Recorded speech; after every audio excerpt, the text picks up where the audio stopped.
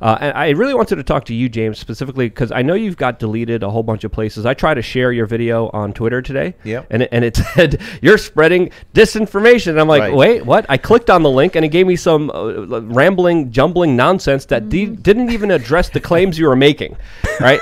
But you couldn't like it. You couldn't comment. Right. You couldn't do anything about it.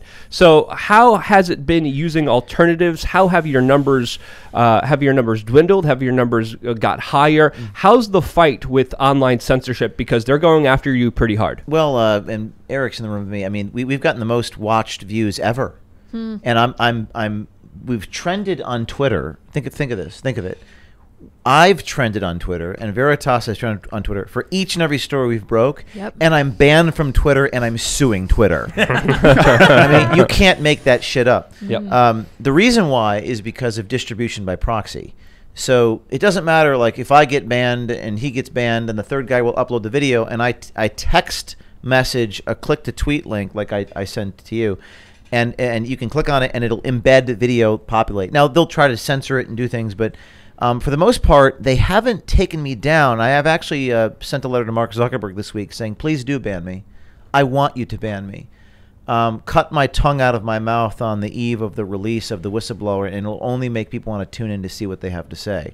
So I'm leaning into the censorship. I'm willing to lose everything. And I think you have to be. But every video that we've done, Eric is in the room. He's the guy who does social media with Veritas. Every video we've done has gotten millions of views on YouTube and on Twitter over the last few releases.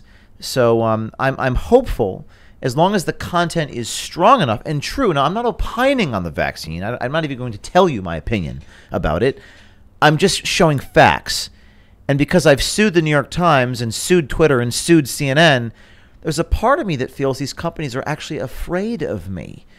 By violating their own rules, by crossing some Rubicon they haven't yet crossed. So far, yes, they'll add the little tags and advertisements under the video, but they haven't taken us down. Yeah, I remember it was very difficult to share your video, and I was just wondering, what's going to happen from here.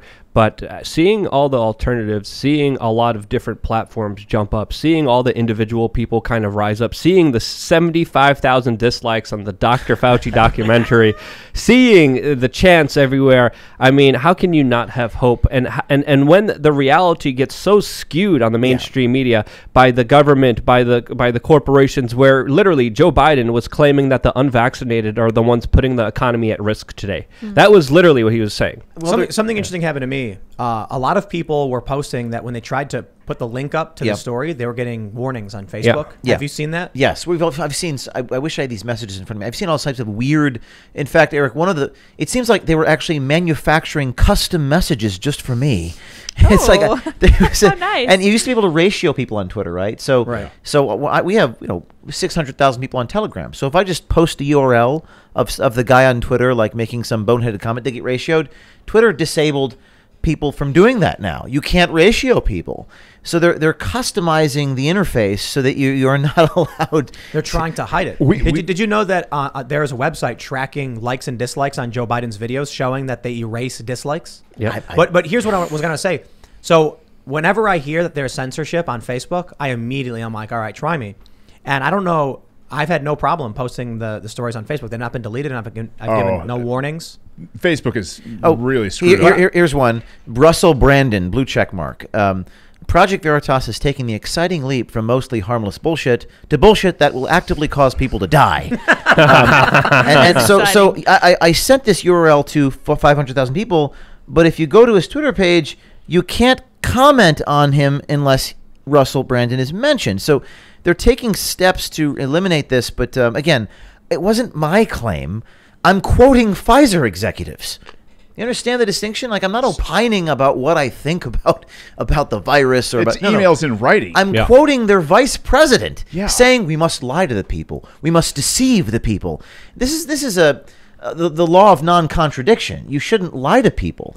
Whether you're left, right, Republican, Democrat, you shouldn't lie. Well, I was actually just talking to Sean Spicer on Newsmax about they edited Joe Biden's comments because he made this snide comment where, like, when cinema gets harassed, doesn't happen to people with Secret Service, and so he's saying NBC reports this comment, but they cut out that part. So you don't get the full context. It's deceptively edited. My immediate reaction was like, oh, I love it. They deceptively edit their videos, and then they can write all day about how James O'Keefe is doing that when he's showing you people literally say things in a conversation. Oh, I have one quick story, Luke, about something you said about censorship. So one of the things they do, which I know you're familiar with, is they use these fact checkers, you know, like fact check or experts say story has been debunked. I love that one. Experts say. It's like, imagine if someone walks in on you cheating on your wife. You say, "I'm sorry, honey. Experts say this has been debunked." But anyways, the USA Today, what they do is they work with Facebook to do a fact check, right? So that they can put out a piece that's used to justify to get your thing banned on Facebook. So Facebook can say, "Well, experts say USA Today." So USA Today called me, Tim, after the first video, the HHS whistleblower on our series 2 weeks ago. And I said, oh, here we go again. USA Today setting this up. So I don't know what to do, because no matter what I say, it doesn't matter. They've already written their article. They're just asking me for comment.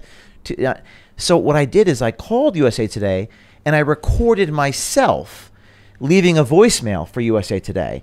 And then I distributed my comment to USA Today to everyone, preempting them, saying, if you don't publish my comment, I will sue you. USA Today did not put out the article. Whoa. And then Facebook didn't take the article down. So I think the way to preempt communists, because we're dealing with, let's just call it what it is, communism.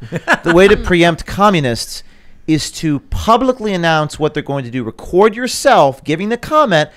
Here, world, I'm giving my comment to USA Today. Here is my comment. If you don't publish this, I'm going to sue you. And they know I'm not bluffing. So USA Today didn't publish that article, and Facebook didn't take us down. It's what we mentioned before about, in a previous segment, we were just talking about Congress questioning someone from, Pfizer about fetal tissues. The fact checkers do the same game. Someone will make an assertion, and then the fact checkers will take a similar but different claim to make it sound like they're debunking the claim. So next thing you know, we're going to see Snopes saying our fetal, the claim, a Project Veritas story releases a bombshell. People are now saying, see, non sequitur. Yes, logical non sequitur.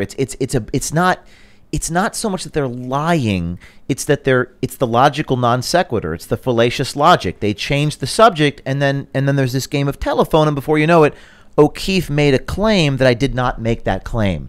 That's brilliant. That's the funniest thing about, I think, almost all of the work you do is when you put these videos out, you're not saying, I believe in this policy and that policy, and I voted for Bush. Like, none of those things happen. Right. Yeah, they'll make it's a straw man argument. Effectively, is what it is. Straw man. Can you guys just sue Wikipedia already? We're working on it. We're going to sue the users on Wikipedia. And since I last saw you, as you know, we defeated the New York Times motion to dismiss. The New York Times appealed that, tried to issue an emergency stay so that we couldn't depose them. We defeated their emergency stay. So we're getting pretty far in our lawsuit. Obviously, the wheels of justice turn slowly, but I think it has deterred them, Tim, from lying. How you launched that thing recently, the defense fund, I think? Yes, Project Veritas legal organization, which is under our 501c3. It was your idea, actually, the People's Defamation Defense Fund. We just named it Project Veritas Legal. Nice. So you stole my idea and renamed it. How's it? Well, technically, it was my idea, but don't worry about that. It was your idea. It's totally fine. Either way, it's amazing that that's happening. We need more of that. And I would say what you're doing is not even controversial. It's just journalism. It's what journalism used to be. A lot of journalism of what we see right now is literally regurgitating what the power structure says and then saying, now do this. You don't even tell people what to do.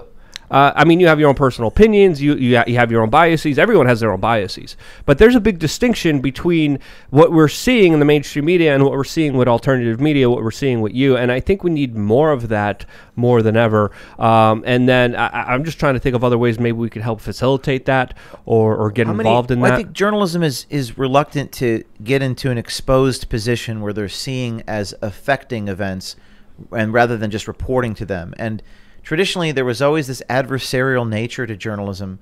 But these days, like you say, they only print the established line. They only are allowed to publish what they're told on the record. In fact, quote-unquote journalists wait to see what the corporation has to say, and only when they've been given permission to report the thing do they report the thing. Yeah. It's become so much worse even in the last couple of years. They don't publish anything that's not the established public line. CNN's health advisor just came out today and said Los Angeles has just invoked some of the strictest vaccine policies in the United States. excellent. This needs to spread everywhere. That's not journalism. That's CNN hiring a lunatic, sociopathic, crazy person that wants to enforce their will onto you. Journalism is about letting people hear the story, letting them decide themselves, letting them see the evidence, and then just leaving it there for the viewer to decide what is right for them. Informed consent, something that, again, needs to come back more than ever. And I would say we don't have any of it. I think these people are so fundamentally unaligned even on the First Amendment these days. And there's this great reporter named David Shaw who wrote, "I'm a great believer in the reporter as an observer. First-hand observation is the ultimate documentation. Almost every big story that we do, we often have to impersonate someone in order to have the first-hand observation of the thing happening. That's what investigative journalism does. You use whistleblowers, you go undercover, et cetera, et cetera. So this is the perversion. The perversion I've seen is that they won't say anything unless the corporation or government official tells them you're allowed to say this." Thanks for checking out this clip from the Timcast IRL podcast.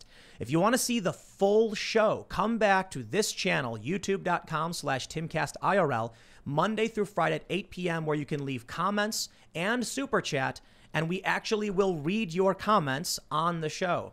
Don't forget to like, share, subscribe, and if you want exclusive members-only content, segments you can't get anywhere else, go to timcast.com, become a member, and we even have full bonus episodes. Thanks for hanging out, and we'll see you all next time.